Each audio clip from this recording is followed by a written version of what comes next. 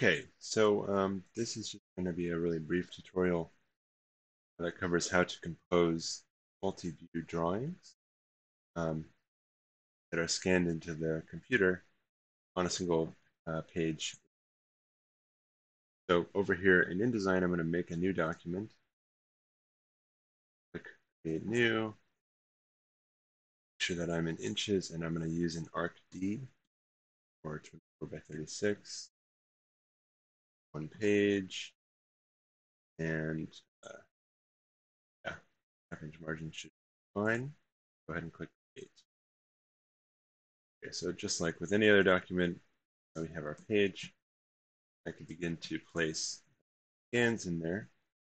This is a scan of the plan. Um, if you want to, you can choose to clean up your scans in Photoshop. So, find that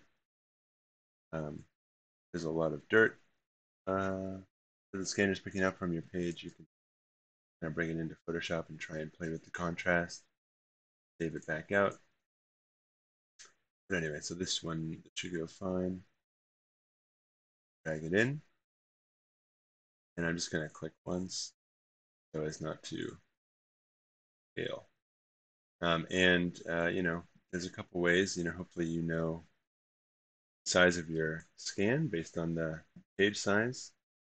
But we can also go ahead and measure the size of our um, drawing and then, determine the appropriate scale that way. One,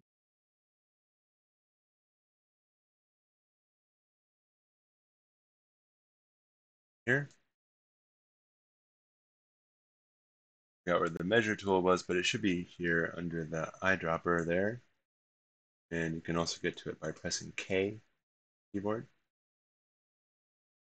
Into my plan here. Now remember, this is low quality preview. That's not the actual quality. And as soon as you click, it'll bring up this info panel. It'll press. That's what measurements we're actually getting. I'm also holding Shift, like in Rhino, to snap to a straight line. Okay. And so that was 6.2 inches. Now, I'll be honest, I don't know the actual size that this house is supposed to be. So let's just guess that it's, I don't know, 25 feet, and that this drawing is meant to be at a quarter of an inch. But I bring up my calculator. So 25 divided by 4. So the drawing should appear at 6.25 inches. Did I actually say my 0.2?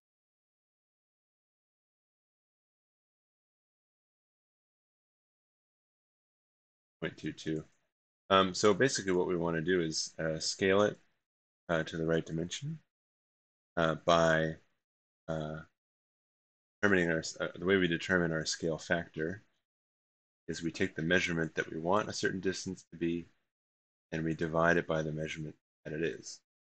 That's our scale factor. So we want that dimension to be 6.25.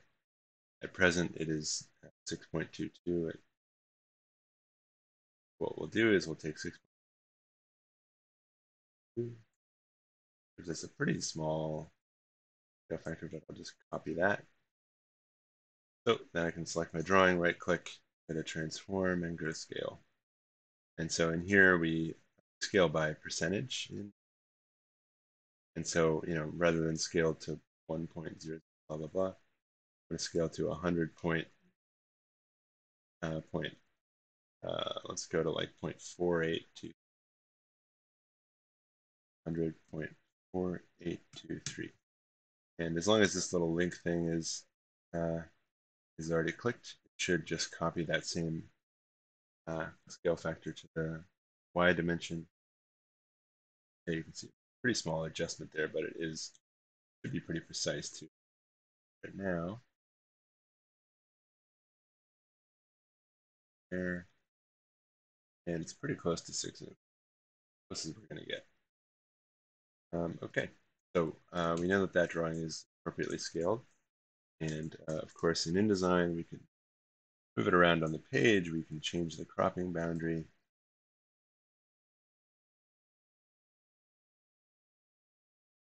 Scale it down. All right, and what I'll do next is I'll bring in sections. So if I wanted to align a couple of sections, this, I'll just do the same. I'll click somewhere on the page. And I mean, there's a couple ways that we could do the same exact thing. We could measure scale factor.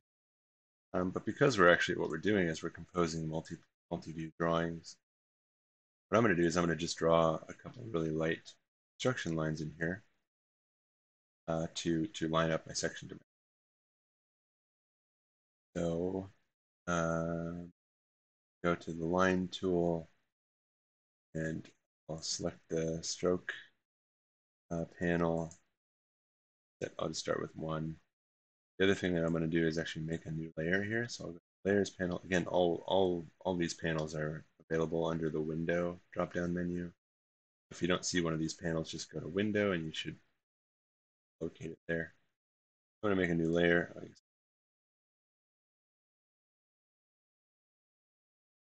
Oh, I'm sorry. What am I doing? Delete. Create new layer. Okay. Yeah. Okay. So again, with my line tool selected, a little bit. I could go to a little sharper there. Upright. And I'm just gonna like that. As you can see, it's a pretty dark line, so I down there. 5. There you go. Actually, I forgot we were supposed to rotate.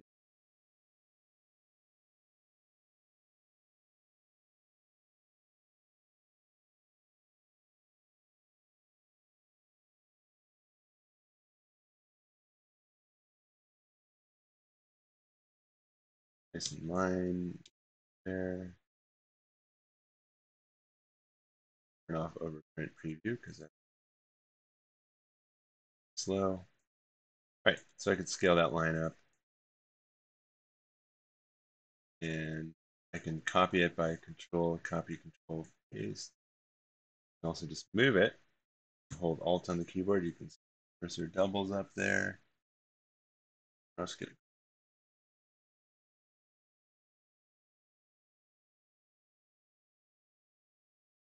Okay. And so then, as you can see, I have a whole bunch of different sections on the same page. So I'm just going to go ahead and crop it right here in InDesign.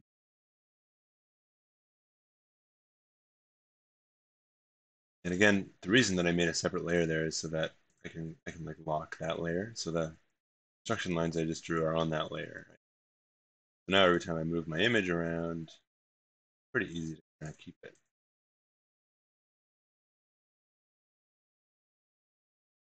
I'm sorry, just to move it without messing up alignment. I don't know why this box has appeared suddenly with black out.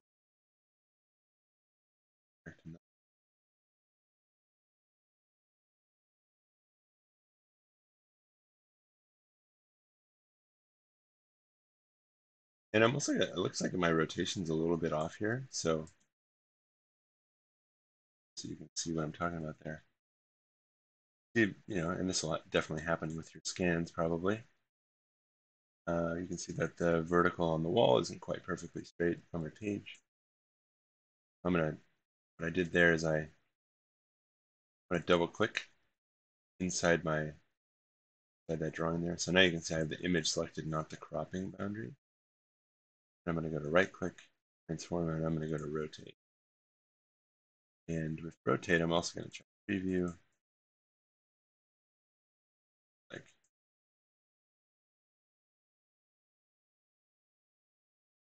much. Start with 0.5.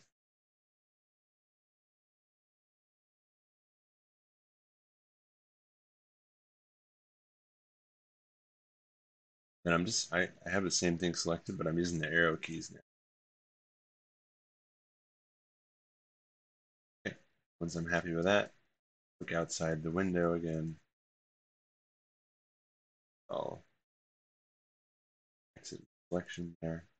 So, and then, now I have this all set up. I can go ahead and scale it.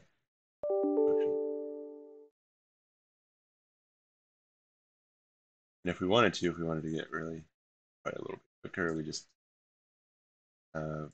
rarely our cropping boundary to the edge of the drawing. So we go, turn off again, readjust my cropping boundary. And so, yeah, the other thing with this drawing, I guess I should point out right there, we see the edge of the next section drawing. So we'd have to actually go into Photoshop and clean that up. But anyway, so there you have it. That's lining up multi-view drawings in InDesign. So you can do that with any number of drawings on a page with whatever scale necessary, and obviously you can also add titles and you can add scales, north arrows, etc., all within well. So that's just a quick lesson on composing multi-view drawings.